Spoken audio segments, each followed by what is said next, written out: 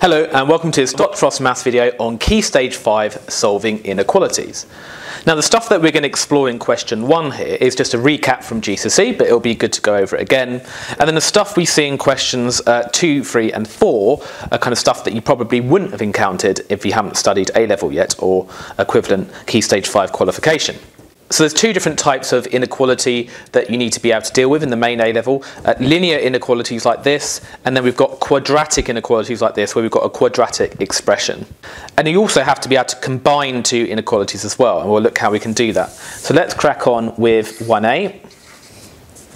We want to solve this linear inequality, and it's called linear because you've only got sort of x terms and constant terms. There's no x squared terms or anything more complicated like that. So the way we do it, we're just going to expand everything out and try and get everything on one side, just like we were solving an equation. So the same kind of rules apply.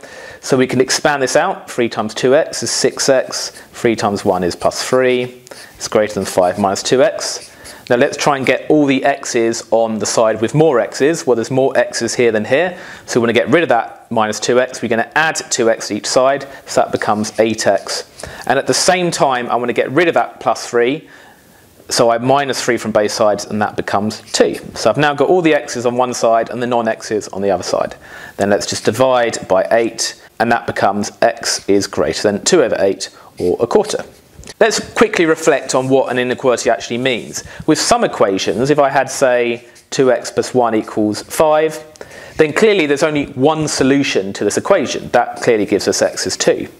For other equations, we might have multiple solutions. So we could have x squared equals 4, for example, and that would lead to two solutions, x is 2 or minus 2, or plus or minus 2 we could write it as.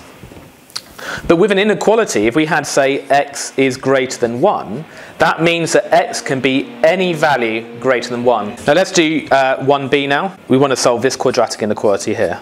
So the way we do this is we make sure that 0 is on one side first, as we have, and then we factorise this. So if we factorise this quickly, now you could split the middle term or whatever technique you use to factorise these quadratics, but I'm just going to do it by inspection. So that's going to be 2x and x, because that multiplies to give 2x squared. Now to get the plus 3, it has to be these numbers multiplied together. So it can either be 3 and 1 or minus 3 and minus 1.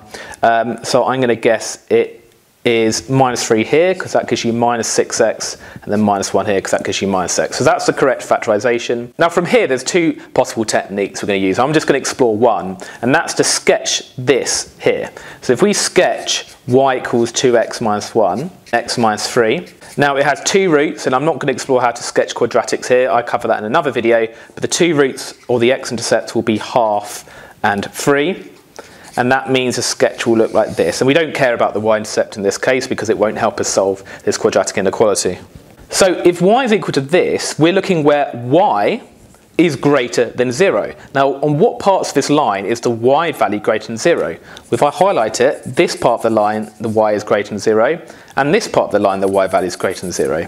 And that means if we look at the x for each of these regions here, we can see that the x value is less than half in this region here, or the x value is greater than 3. We can see at any point on this line here, the x value is going to be greater than 3. And by the way, this has to be consistent with that. So if that's strictly greater than 0, then that has to be strictly less than or strictly greater than. If that was greater or equal to, then we'd have less or equal to half and greater or equal to 3 here. And notice that the word or is important here. Now it actually says here we want to give our solution using set notation. Now to represent the set of all real numbers such that your number has to be less than half, what you can do is this. So we want all numbers x such that, and that colon there means such that, x is less than half. So basically with this kind of set notation here, the left hand side is some expression you want, in this case just x, and the right of this colon here is any conditions that must hold of x. Now for example, if I wanted all odd integers, I could write it like this. Now we know we can represent all odd numbers in the form 2n plus 1. So if we had 2n plus 1 here, all expressions 2n plus 1 such that n is an integer. So using this notation here, and this z here with an extra line there means the set of all integers. So we want all expressions of the form 2n plus 1 such that n is any integer. But that's not relevant to this problem. Now we also want the set of numbers such that x where x is greater than 3. Now we want to combine these two sets together. So we want these or we want these. So we actually want the union of the two sets. And you may want to explore my video on Venn diagrams. And the union of two sets is using this U here.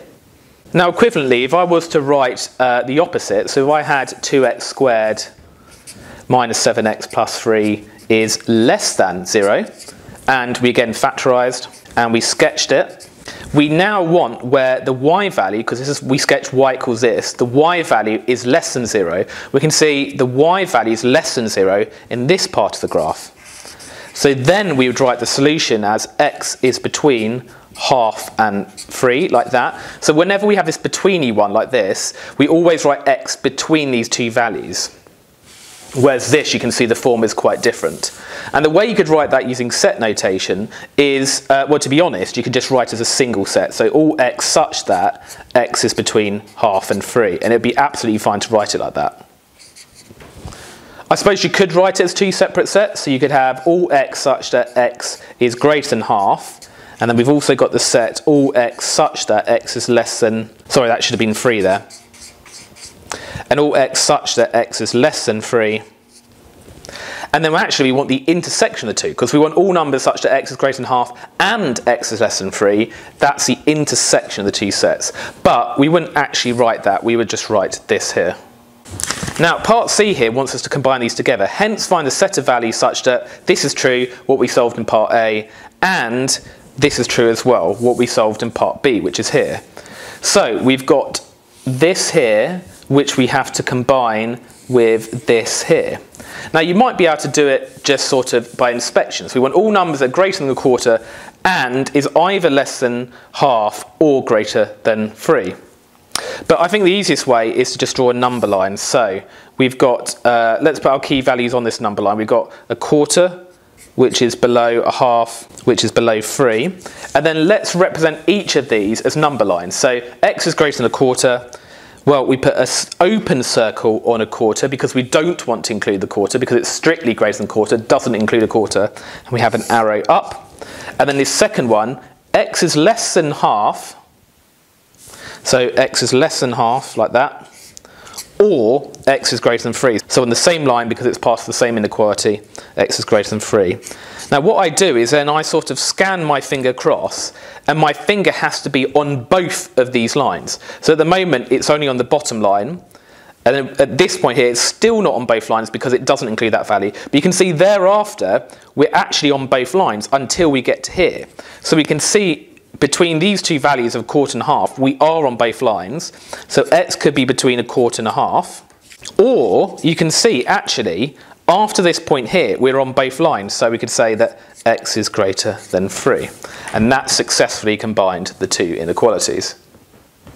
Now this problem here was sort of snuck into one of the new A-level textbooks. And it's this. We've got to solve 1 over x is greater than 3. Now there's two ways to do this. You can either do this using a sketch, or you can do this by a little trick that we're going to see in a second. So let's do it via sketch first. What we could do is we could sketch y equals 1 over x. And if you know how to sketch your curved graphs, you should know it looks like this. And we also want to sketch y equals 3. So we're going to sketch y equals 3 here. And that is y equals 1 over x. Now if we had 1 over x is equal to 3, then we know that point of intersection would be the solution to the two equations. But this is an inequality. So we're looking where the y value of the 1 over x graph is greater than the y value of the y equals 3 graph. So let's look. Where is the y value of the 1 over x graph, this one here, greater than 3? Well, we can see it's greater than 3 in this region only, because every other part of the graph, look, the 1 over x is less than 3 here, and it's obviously negative here, so it's definitely less than 3 here as well. So it's just this here. And it doesn't include that value because 1 over x will be equal to 3 at that particular point here. Now what is that x value? Well, if we've got that 1 over x is equal to 3, then that means that x is equal to a third. So we've got a third here, and we can see that the x value has to be positive. So we can see it can't be 0 itself because this is an asymptote. It's tending towards the y-axis. But we can see that x has to be somewhere between 0 and a third. It doesn't include a third because this is not actually equal to 3. So that's a bit of a strange one that I saw in the textbook that could come up in the exam because it is actually in the spec now for the new A-level. What about this one? So, x squared plus kx plus 3 equals 0, where k is a constant, has no real roots. Find the set of possible values of k. Now, we explored the idea of discriminant before, and if you don't know what the discriminant is of a quadratic, then I suggest you look at that video first or study that elsewhere. Now, a discriminant allows us to determine the number of solutions of a quadratic equation. And here it says there are no real roots. And do you remember, when that's the case, the discriminant of the quadratic, which we'll look at in a second, is less than 0 if there's no real roots. Now, let's look at this equation. What's the a, b, and c? Well, the a is 1 because it's 1x squared. The b is k because it's kx. And the c is 3. And then we just plug that into this inequality here. So we've got b squared, which is k squared, minus 4 times 1 times 3. So 4 times 1 times 3 is minus 12 is less than 0.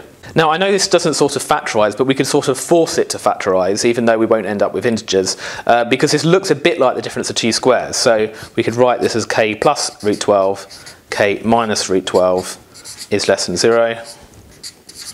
And then the usual thing, we sketch this.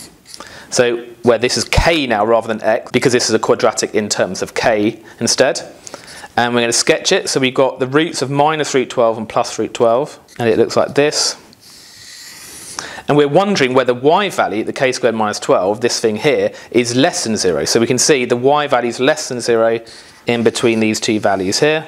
So that means that k is between minus root 12 and positive root 12. And there we go. So if k was anywhere between minus root 12 and root 12, then this original quadratic equation here would have no solutions for x. Some people find it quite confusing that we got solutions for k here, but when we're reasoning about when we have no solutions here. But basically, we found solutions of k. There's values of k that we could have such that this original equation wouldn't have any solutions for x.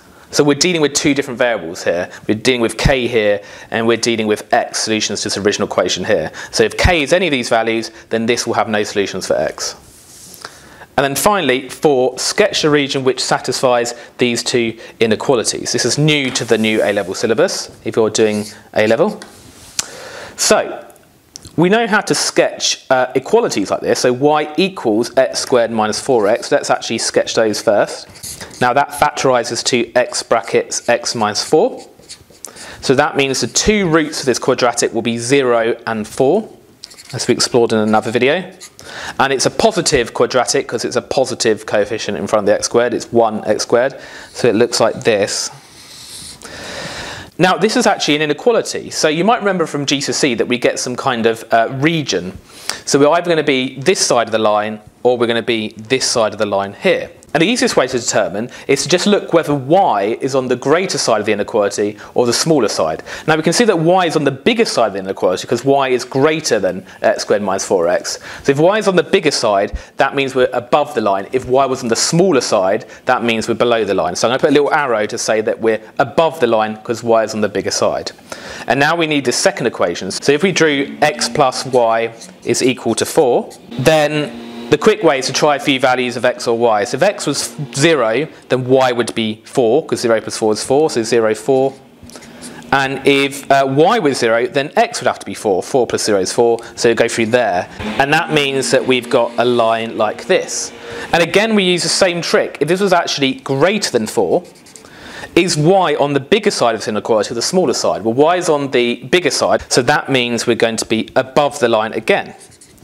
Now, if we combine the two, if I make these join up, we're above this line and we're above this line. It means we must be in this region here. Usually it's the region bound between the two lines, but on the odd occasion it might not be.